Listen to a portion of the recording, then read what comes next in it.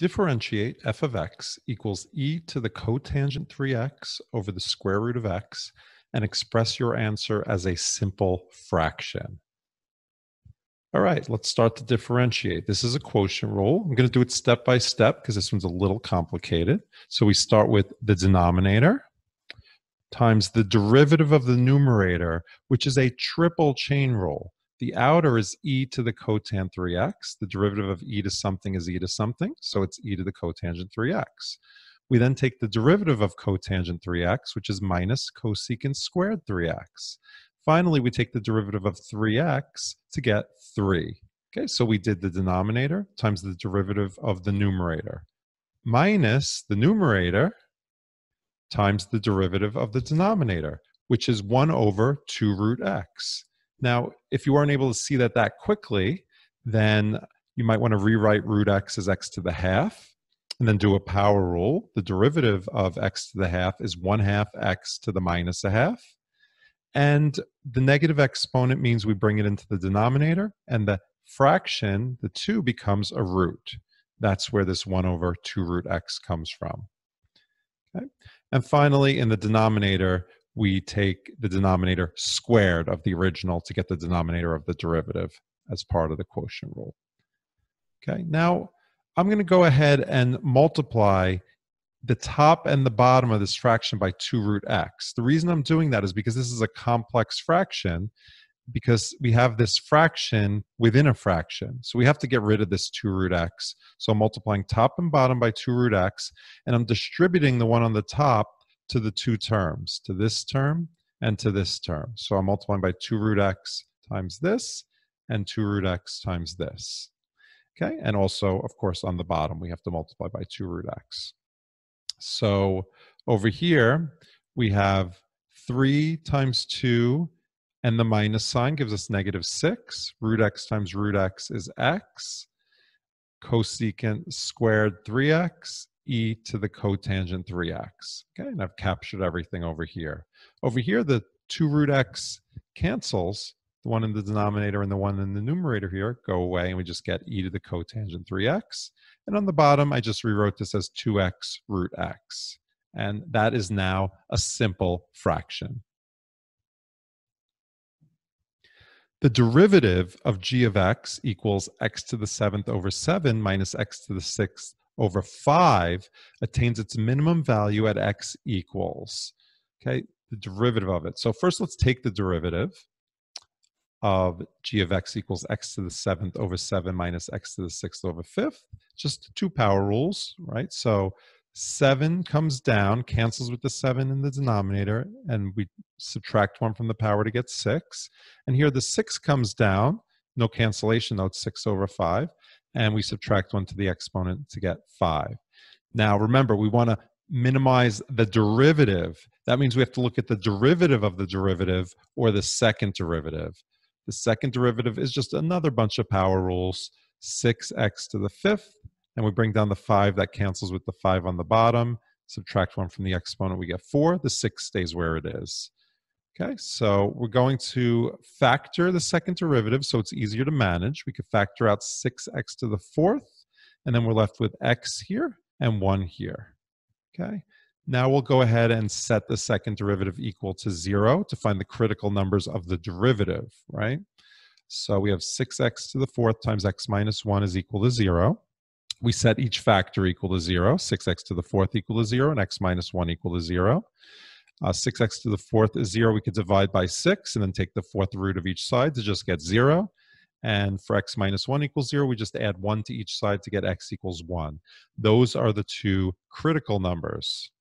Okay, now we can make a little sign chart where we put the 2 critical numbers, 0 and 1, as the cutoff points and split the real line into 3 pieces using those cutoff points. Then we'll go ahead and test a value in each of the intervals defined by 0 and 1 back into the second derivative. I would say let's test it right here in the fully factored form of the second derivative, or here. Okay, so for example, when we test a number to the right of 1, for example 2, this part is always positive, so we don't have to worry about it. It's just going to be what we plug into here, right? So 2 minus 1 is a positive number, so this is positive. If we plug in a 0.5, 0.5 minus 1 is a negative number. And if we plug in negative 1, which is to the left of 0, negative 1 minus 1 is also a negative number.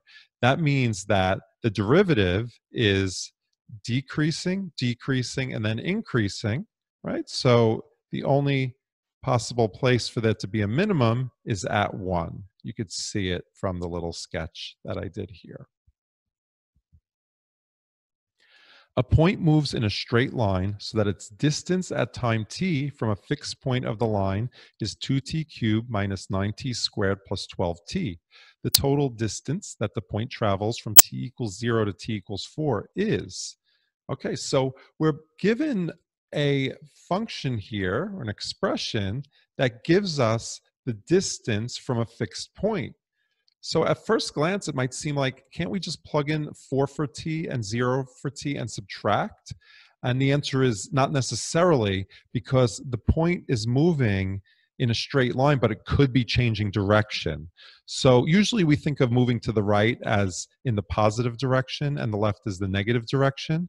So before we could do those subtractions, we have to check for the places where the point might change direction. And that happens when the velocity is 0. So the velocity is the derivative of this expression, right? So this is just a bunch of power rules. Bring down the 3. So 3 times 2 is 6t squared minus 18t plus 12.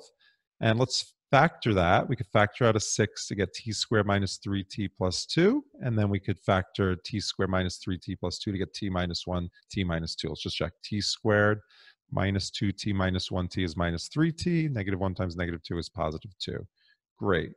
So the point might change direction at t equals 1 and t equals 2.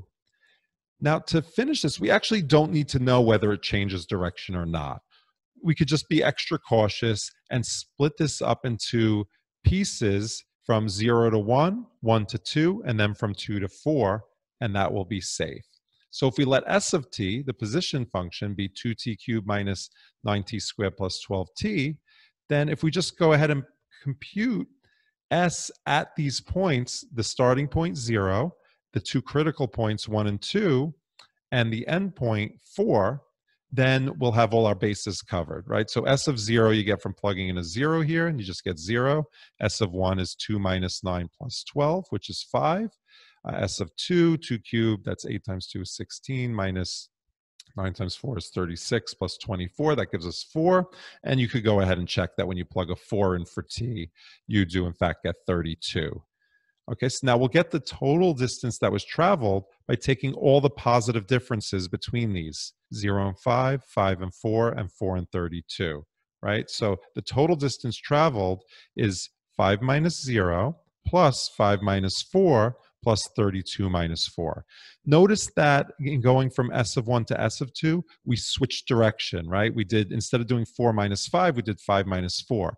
That's because we have to take the absolute value of all these differences to get distance, right? So you see that we get 5 plus 1 plus 28, which is 34. And that is the total distance. Once again, note that if we did instead s of 4 minus s of 0 to get 32, which would be wrong for this question, that's not the total distance, that would give the total displacement of the point. That's how far the point is from the starting point, but that's not how far the point actually traveled. The radius of a spherical balloon is decreasing at a constant rate of 0.5 centimeters per second. At the instant when the volume V becomes 288 pi cubic centimeters, what is the rate of decrease in square centimeters per second of the surface area of the balloon?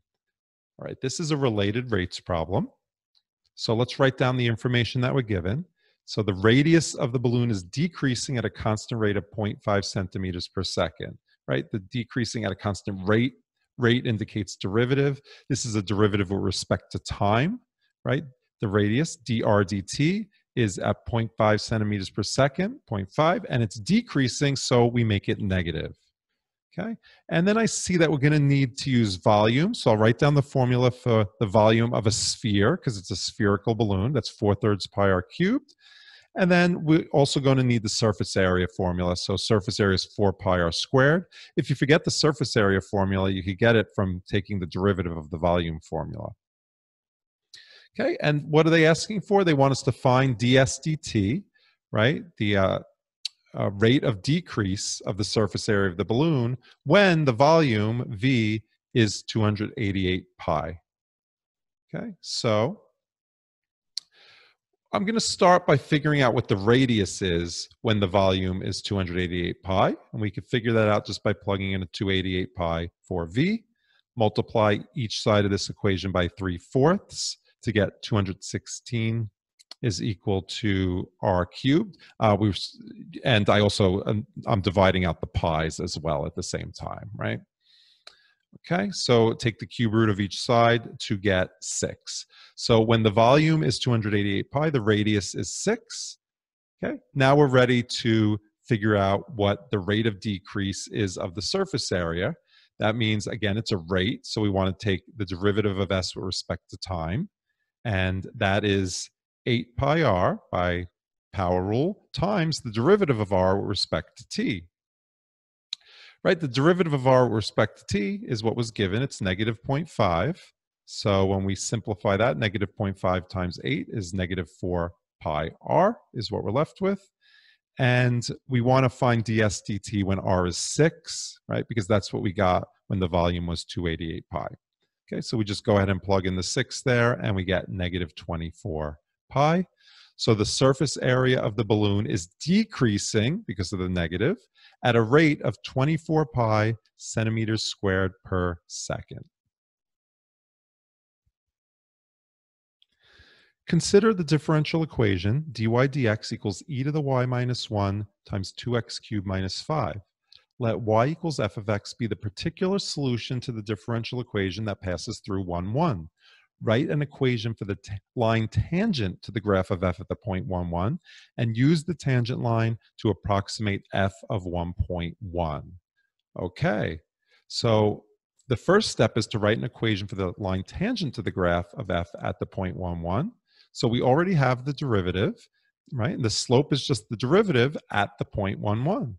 So the derivative is already given to us, so we're just going to plug in a 1 for x and a 1 for y to get e to the 1 minus 1 times 2 times 1 cubed minus 5. 1 minus 1 is 0, so it's just e to the 0 times 2 minus 5. That's 1 times negative 3, which is negative 3. So that is the slope of the tangent line. And then we could just use the slope together with the point 1, 1 to write an equation of the tangent line in point slope form. Y minus 1, the y coordinate of the point, equals the slope, negative 3, times x minus the x coordinate of the point. Okay, so that's the first part. That's an equation for the line tangent to the graph of f at point 1, 1. And now we'll use the tangent line to approximate f of 1.1. We just plug in a 1.1 for x, as I did right there. Okay, so 1.1 minus 1 is just 0.1. So we get negative 3 times 0.1, which is negative 0.3. And we just have to add 1 to each side of this equation. Negative 0.3 plus 1 is 0.7. So f of 1.1 is approximately 0.7. Consider the differential equation dy dx equals negative x squared over y. On the axes provided below, sketch a slope field for the differential equation at the 12 points indicated. Okay, notice that there are no points on the x-axis because that's when y would be equal to 0 and the derivative is undefined there. So we have 6 points above and 6 points below. Let's take a look at what the slope field would look like here, right? Notice that whenever x is 0, right? If we plug in a 0 for x here, we get dy dx equals 0, which means there's a horizontal tangent line. So we draw little horizontal tangents whenever x is 0. Let's do another point as an example. How about the point 1, 1? So at the point 1, 1, we're plugging in a 1 for x and a 1 for y. 1 squared is 1. So we just get negative 1. So the slope here is negative 1. As opposed to at 1, 2, we get 1 squared over 2. The slope is negative 1/2. So it's a little closer to horizontal than negative 1, more specifically halfway to horizontal between here and the horizontal line, right? And you could go ahead and plug in the other values to see that all of these other slopes are accurate. Maybe pause the video and do that. Let h and k be twice differentiable functions such that h of 1 is -4, h of 8 is 6, k of -3 is 1, and k of 2 is equal to 8. Let f be the function given by f of x equals h of k of x, so the composition of those two functions. Is there a value c for c between -3 and 2 such that f prime of c is equal to 2? Justify your answer. All right. Well, since h and k are twice differentiable, they're certainly differentiable, right? So therefore, f is differentiable because the composition of differentiable functions is differentiable, right? In particular, since f is differentiable, it's also continuous, and in particular, it's continuous on the closed interval -3, 2, and differentiable on the open interval -3, 2. So the mean value theorem guarantees that there's a value c with c between -3 and 2 such that f prime of c is f of 2 minus f of -3 over 2 minus -3. And let's go ahead and compute that. Well, f of 2 is h of k of 2. F of -3 is h of k of -3. 2 minus -3 is 2 plus 3, right? So 2 plus 3 is 5. K of 2, remember, is 8, so we could plug that in there. K of -3 is 1, so we could plug that in there. And then h of 8 is 6, h of 1 is -4, so we have 6 minus -4 over 5, which is 10 over 5, or 2.